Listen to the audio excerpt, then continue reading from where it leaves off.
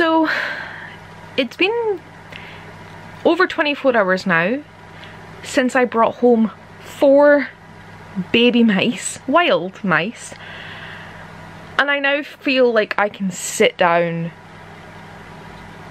and document it. I did want to document from the start, but yesterday was just chaotic, you know, getting a message out of the blue like, can you hand rear 4 baby mice? And then having to find out how the fuck to hand rear 4 baby mice, because I'm a rat girl. Now yes, rats and mice are both rodents. Even if it was baby rats, like, I still don't know how to hand rear them. So it was a lot of cramming, a lot of trying to figure things out, joining Facebook groups, getting advice. And you know, I wasn't in the swing of things. I have to feed them every 2 hours. So, you know, picking the camera up at 4 AM while trying to learn how to feed these guys it's not a priority. But I feel quite settled now. As I say, it's now like 10:30 on Tuesday. So like, I've had a good few feeds under my belt. They've lasted 24 hours. I'm feeling quite good. I just want to document it for myself because like, it's a cool thing. Like, I'm hand rearing an animal, a wild animal, 4 of them. Obviously they're gonna become pets. I literally don't know about mice. I'm currently watching Emmyology's 20 Things You Should Know Before Owning Mice video, which I have watched before, but it was just because I had like watched all of her rat content and was like, I'll just watch this, but didn't take it in because I had no plans to have mice in my possession. So now I'm like watching all of her content, finding out like, do they live in groups, like I think boys can't live together, but like I don't know. So I'm gonna learn. Potentially gonna have to keep one or all, or I don't know. Again, don't know how they live. I've got a few weeks to figure it out. But I just want to document it, especially as someone who like wants to revolve their life around animals in some way. Like, I think it'd be really cool in like 40 years when I live on a fucking zoo to be like, oh, look where I started. So hi, welcome to Novella, figuring shit out as she goes along, doing well. I do have a good support system. I'm communicating with a woman who had a rat rescue, who has hand reared mice and rats before, both wild and domestic, I believe. There's also a local wildlife rescue who I'm in contact with. They are overrun with animals right now, which is why they don't have the mice, because obviously while I am loving this experience and wanted this experience, the animals come first, and I just want to make that clear. If for whatever reason you have baby animals that you're not experienced with, even if you're slightly experienced with, like, but if you haven't done it before, like if you haven't hand reared before, do try everything, because obviously you have to experience it to get experience. Like, now that I've done it, if somebody was like, I need someone to do this, like, I kind of know what I'm doing. It's for the animal's best interest, you know what I mean? Like, these guys, all the rescues didn't take mice, told us to leave them in a box to die, and then the one that does take mice are really fucking busy. But they know I have rats and stuff, and they were like, if we give you the advice, you know, we know you're willing to do it and you're willing to learn, like, can you help us out? Like, if you're really stuck, we will take them. But, you know, they were basically just like, yeah, we'll take them, but you volunteer. You be the volunteer that does it, kind of thing. So, you know, just a little disclaimer there, like, please don't just go and take in animals. It's not easy. Like, I know I seem quite happy and upbeat right now, but again, it's been one night and one day. I like my sleep. So who knows how I'm gonna be tomorrow, in a couple days, when I'm, you know, I've got 4 of them to feed. So if I feed them at midnight, they're due their next feed at 2 AM. But by the time I've fed them all, eliminated them all, eliminating being making them pee and poo, because they are that small they can't do it themselves. So there's a fun fact for you if you're thinking this is a fun job. It's not just cuddling small animals, it's work. I say that, it's not. Anyway, point being, by the time I've done that and like cleaned up, it could be like 1:30, and then I've got to get their milk ready to feed them at 2. Like, it's a lot, but as I say, like, so far I'm enjoying the experience. It's really nice to see them grow. I'm aware I haven't shown you them yet. Here's to documenting these little bubbas. They are currently in this Pets at Home tank cage thing that does say it's suitable for mice. We'll find out. I don't trust pets at home. But yeah, they're in there. They're in a bit of a food coma.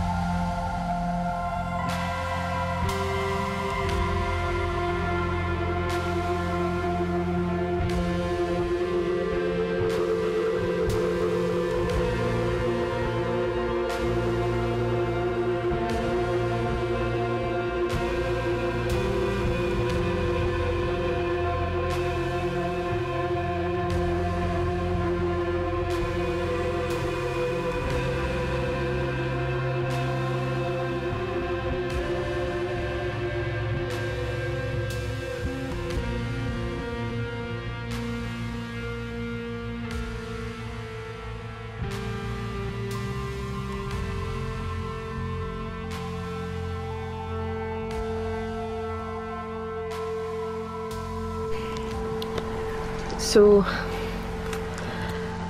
I have slacked on filming today, even though we've had quite a eventful day.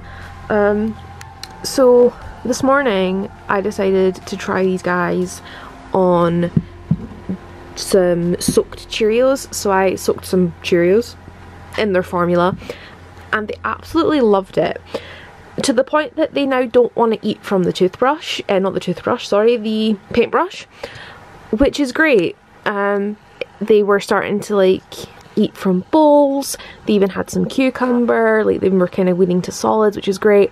And then they ate too fast, and I believe it is actually this little one here.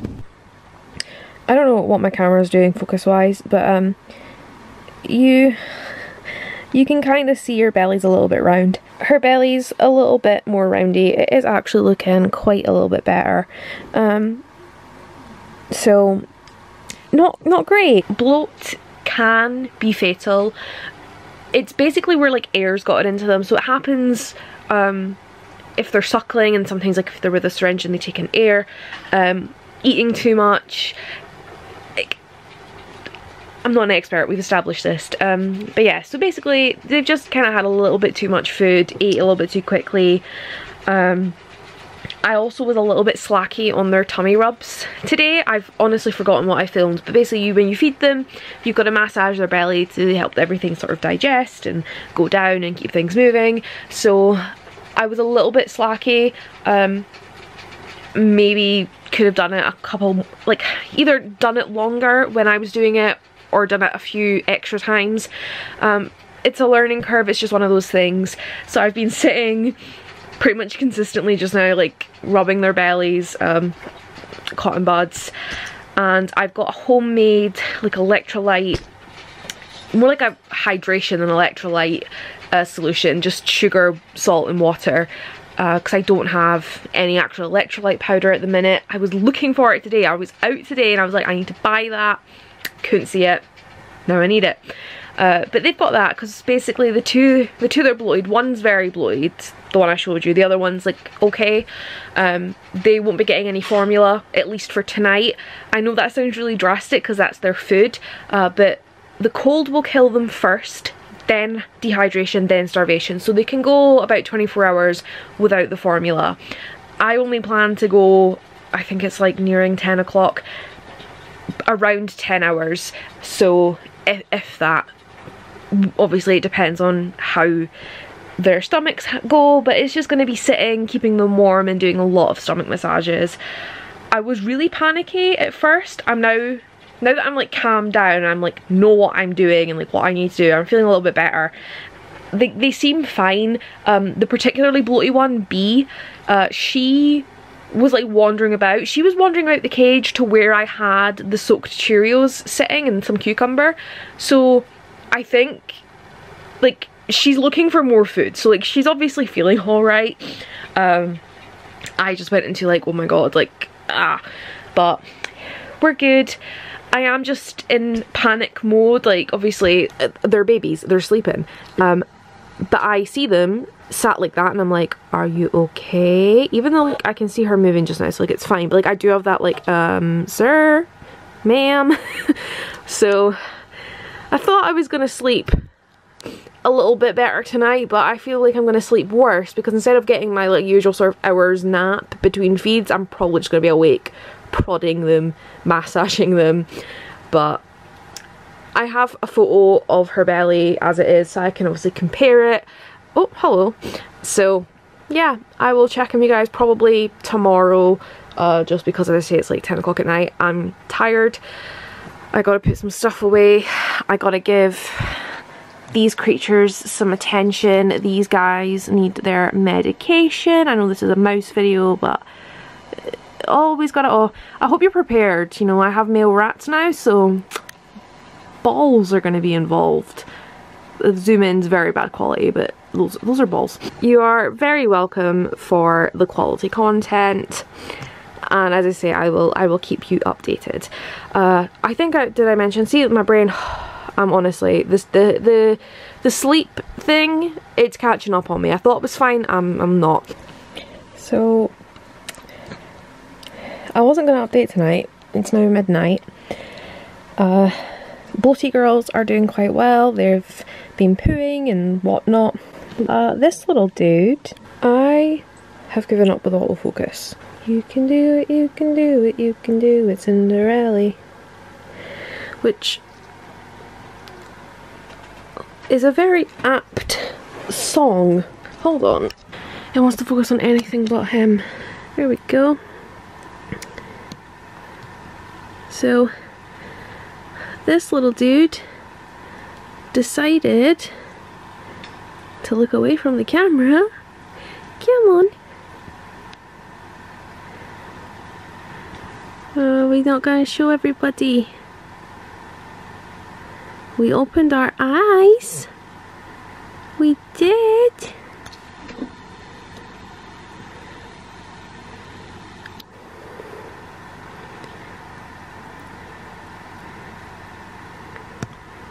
Watch me have the wrong one. No, I have the right one.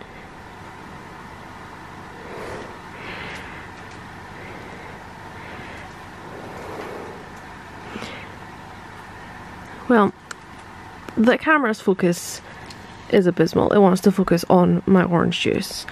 But, this little guy's opened his eyes. Obviously, he's, like, just on it, so he's a little bit unsure still, but I want to focus on him.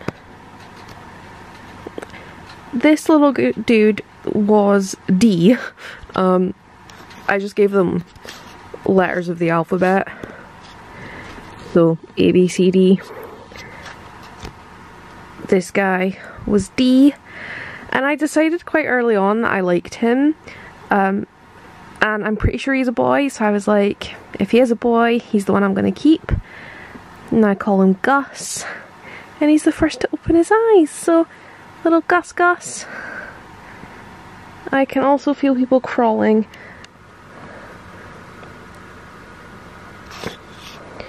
You can't see them, but they're crawling. So anyway, they're getting a bit cold now, so I'm going to put them in their cage for a couple hours and then nighttime feeds. It is Friday morning, it's about 10 AM, and as you can see, the beans have a slightly different, oh hello. Oh, it's a big stretch, oh my goodness. Oh, are you looking for milk? Well, go find it, because it's in the bowl. You big You big mousey, you can go find it yourself. Yeah, you can see we have a bit of a change in the cage. Sorry, this little guy, girl, they now have towel in their cage because they're starting to get little bowls of food rather than syringe feeding. This means they can go and feed whenever they want, which I'm slightly paranoid about because like they could go and overfeed. Hold on, let me go move closer to them. So they've got a bowl of diorolite, which is like a dehydration mixture thing for humans, just so they can have a drink, but it's got a little bit more stuff in it while they're tiny. Some cucumber that I think they've soaked most of the water out of, and their milk. There's also some Cheerios dotted around, hard Cheerios.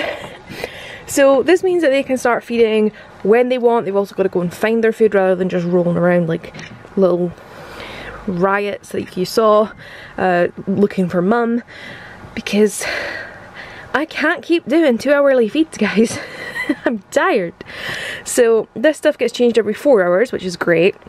This is kind of like the first time it's really been in here, so I am on, well, second time, I've done one change, but I am very much on paranoid mum mode. I've always said that I am like the animal mum and whatever, that's just like, if you get hurt you'll learn. But like obviously these guys, like if it's your dog and like they're playing with another dog and they're not listening to like the back off signals, I'm like, if it snaps at you, like it's your fault. Obviously I pull my dog away, but like, you know what I mean? Like, I don't panic, but because these guys are like, they could die. Like, not to be dramatic, but they literally could die. So it's a big thing. And I'd be saying this to people, like, you know, when you're in the midst of the 2-hourly feeds and whatnot, you're like, oh, please just like open your eyes, please start weaning so I can sleep longer. But then when you get to it, it's like, no, let's go back, because you know then that they're getting what they need. You know, like you're kind of in control, you're the responsible one. Whereas now I'm kind of like, right, you guys, and like obviously I can step in, like, is anyone doing it? You're trying to like nibble the towel. So like I can pick this little dude. Little dude? Little dude. Little, no, yes, little dude. This is a little boy. I can pick him up and go, look, your food's over here. And he'll do a roly-poly into it and have a little bath in the milk like Cleopatra. But then, like, you know, he's finding his food, so I can kind of do that. But yeah, it's just, it's scary. And as you can see, we go into fabulous little food comas that absolutely scare the shit out of me. And I am constantly poking and prodding them because I'm like, have you died? It's not fun. But as you can see, they're running about, they're doing pretty good. Oh, is this my Gus Gus? You got something stuck to your bum. Don't eat the bedding that's left over, please. Oh, I've lost you. There you are. Hi! I think they're enjoying, like, there's like a sort of little, not tunnels, but you know, like they've got a little bit more stuff to explore. It's gonna be really cool when I can like actually put stuff in the cage. Like I could, but like again, paranoid mama. So it's just really fun watching them grow and giving me heart attacks because they're so soundly asleep on their nice warm heating pads. I know I literally just saw you move, but I'm just gonna thank you. That's all I wanted to know. I have lost one of you. Where are you? This is the current situation. Is 1, 2, 3. Found you. But yeah, they are doing pretty good. What day is this? Monday. Monday was like day 0. So Tuesday, Wednesday, Thursday, Friday. We're on day 4. Yeah. They're doing good. As I say, I'm just kind of slightly paranoid, mama. Oh, your pouch is upside down. Sorry. But we're getting there and I've just got it. Oh goodness, so dramatic. I just have to suck it up, leave them to it. You know what I mean? They've got to learn. It is what it is.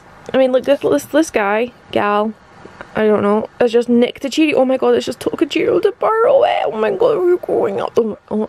Listen, I know anyone that's watched my channel for a while, but like maybe hasn't met me in person is probably like, who the fuck is that being so like emo? I feel the surprises. But when it's animals, honestly, humans can die these guys live forever, please. So yeah. Oh my god, look at it carrying it. See what I mean? Like, they've got access to the formula, but they're like, no. Oh, okay. Autofocus, now's the time to work, please, because this is really freaking cute. They've got access to formula, cucumber, water, but this guy is like, I want the dry food. So they're getting there. And now I can go take a nap. Apparently the camera's napping now too. I don't know what the hell is wrong with this autofocus lately, but... So yeah, there's your little Friday update. I will check in at some point. I also thought you guys might want to see how I'm doing. I'm good. It's catching up with me. Things I do. It's still Friday. It's about 12 o'clock. The two girls, about maybe half an hour ago, I found them obviously not breathing. Give me a minute. I am very much that person who is like, circle of life, you know, especially when it comes to young baby animals and stuff like this. I'm like, look, they die. I was looking after some baby cockatiels and one died overnight. I literally birthed a puppy. I think it may have been stillborn or it had passed him by the time we'd found it, because long story short, but I delivered a puppy that passed, and like, it's fine, like I'm okay, but I am very sleep deprived. So this has got me quite hard, and it's just like, it's one of these things that I think it's so frustrating, because we were like out of the danger. I was literally saying to people today that after today they're kind of out of the danger zone, where it's like you kind of know they're gonna live.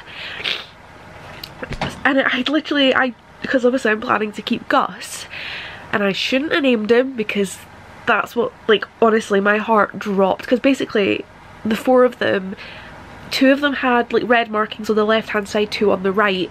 There's two boys and two girls, so it was like one boy had marking on the left, one marking on the right, because it was like letters, but if it smudged it meant you could kind of figure out who was who.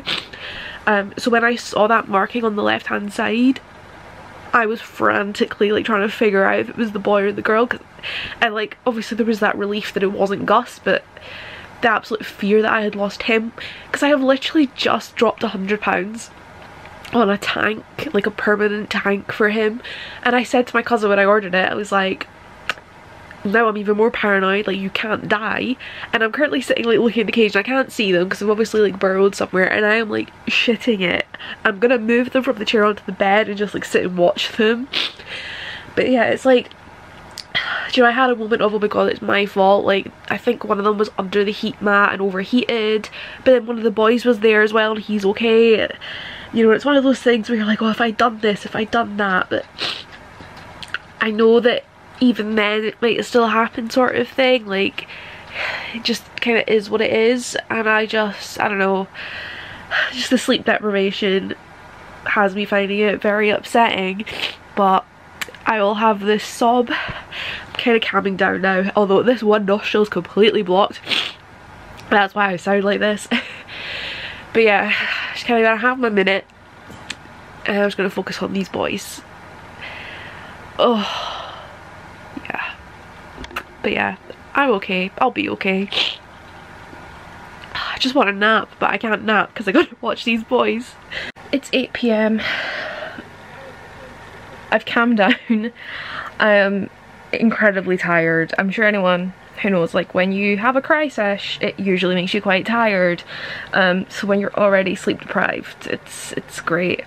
I also realised I haven't really ate today because of my tiredness. I've just kind of forgot food exists. So I have chips and cheese and some jumbo sausage from the chippy. I'm gonna watch some Criminal Minds. My man Spencer Reid is right there. Oh, it's hard to zoom in on him. The camera knows we love the man. The babies, the boys. Oh, we have one there and one squishing himself to eat a Cheerio.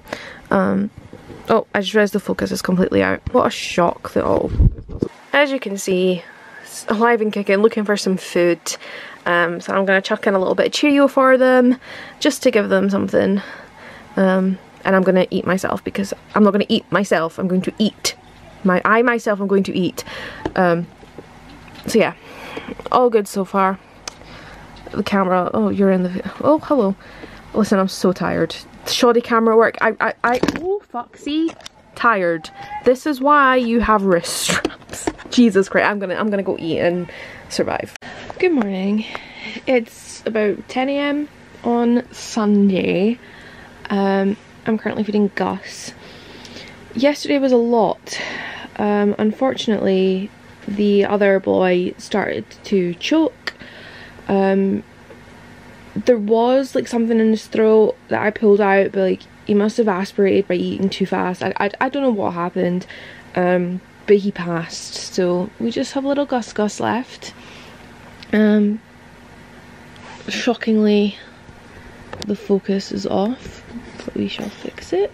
It just really wants to focus on the cage, or like back here, doesn't it? But like, this is the priority, my friends. There we go.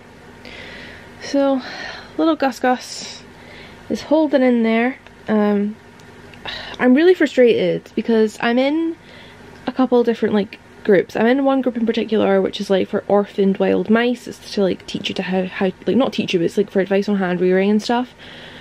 And just so much of it's been conflicting.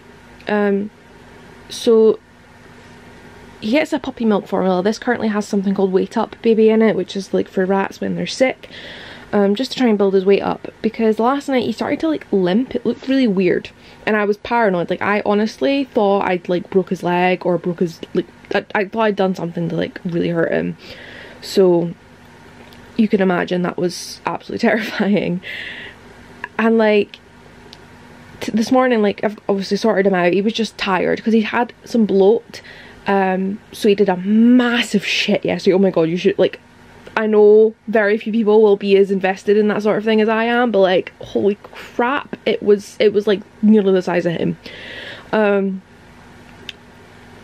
like, what's really frustrating is like, people were like, oh, you know, because of the bloat and whatnot, he's probably been tired, so like, that's great, put some electrolytes in him, blah blah blah. But then you get people comment who are like, oh, he's tired, he also looks really thin, he needs more food. And it's like, but in the group they tell you to only feed them 5% of their body weight. So like, that's what I started doing. And funnily enough, it's one of those things where like, when I started to feed them like the 5% of their body weight, which was less than what they'd been used to, because overfeeding can cause bloat and bloat can kill them, that's kind of when shit started to go downhill. So it's that thing where I'm like, should I just kept feeding them as I was? Like, maybe the overfeeding caught up with, like, there's so many things. Like, I can't dwell on it and think on it and whatever. Have you had enough this morning? Nearly. But yeah, it's just really frustrating when people are like, oh, this is the cause of this. And then, like, you know, when someone says to you, oh, it's probably caused by this that happened because of this thing that you've now changed. And people are like, oh, see that change you've made, yeah, that's caused it. And it's like, you know, I'm in a rock and a hard place. I'm like, do I feed him more? Do I keep feeding him less? Like, do you know, what one is the cause? How do I know what is the right thing to do for him? But I've had more people tell me he doesn't look like, someone said he looked emaciated, and he's not, like, he's really not that bad. It's hard because he does have a bit of a scruffy look to him just now, because basically formula fed babies will lose their fur again. So he's going a little bit bald up top, like me. Where you going, bud? You had enough. So, you know, it's one of those things. Have I left the lid for this down the stairs like an absolute dumbo? I have. Amazing. Amazing. I have to go downstairs again. You know, it's really difficult figuring out the best thing to do for him. But he's here. He's still here, and he's got a lot of fight. Like, he's absolutely pelting it about today. Like, I'm just trying to spend like 2 minutes to open this hot water so I can give him a little tummy massage to avoid more bloat, and he's running about like no one's business. Right, bud, go back in your carrier for a second. So yeah, it's been a stressful day or so. It is what it is. We can only just keep going as we are. we're down to 1, which in theory should be easier because like I only have to worry about him. I don't have to try and like feed 4 of them. It's still not very fun, you know. I'm trying to like do this in like a way that I can still like have a good grip on him but like let you guys see. I'm just using a wet cotton bud, warm water to rub his belly just to help him shit. You know, what a wonderful experience. And he'll start squeaking because if he's a little bit backed up, obviously if you've been backed up, press your stomach, it can be a bit painful. It's just been really stressful. Like obviously I only want to do what's best for them and then you've got multiple people telling you different things, but I can just let him tell me kind of what he wants and just hope for the best. So obviously by the time this video is up, he will either be grown or, you know,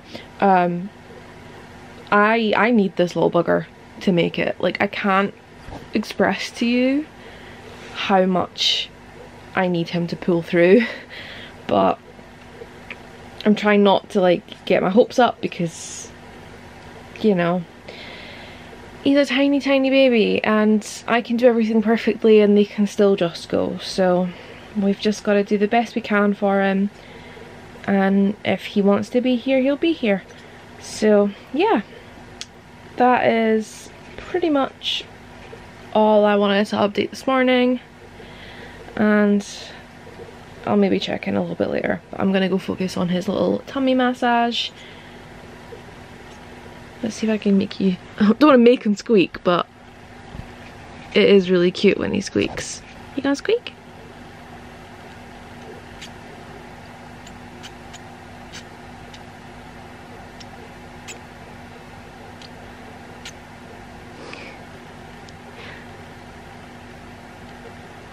Alright, bud.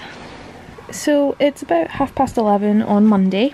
I have officially had Gus for a whole week and he's still going strong. My bed is covered in bedding and food and who knows what.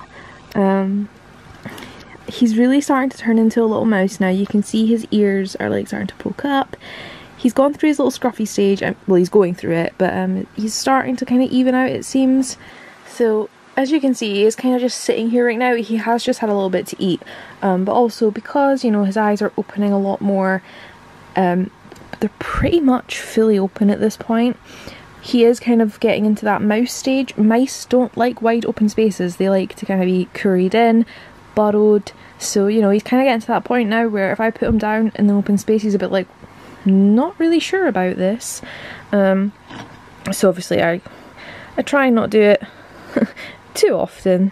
So yeah, Gus still here, doing good. Hello. It's Thursday, the 5th of August now. I've had an absolutely mental week. I don't know what I last updated you guys. This is going to be like my sort of finale for this video because little Gus, he's still in his little temporary home because his tank arrives at the weekend. But he is doing so well. Let me see if I can find him. He might be in his bed. Hold on, I'll be back. So little Gus doesn't want to get focused on again as usual. He's got some bed and stuck to him, but you can see he's starting to do really well. His eyes are pretty much fully opened and he's a proper little mousey.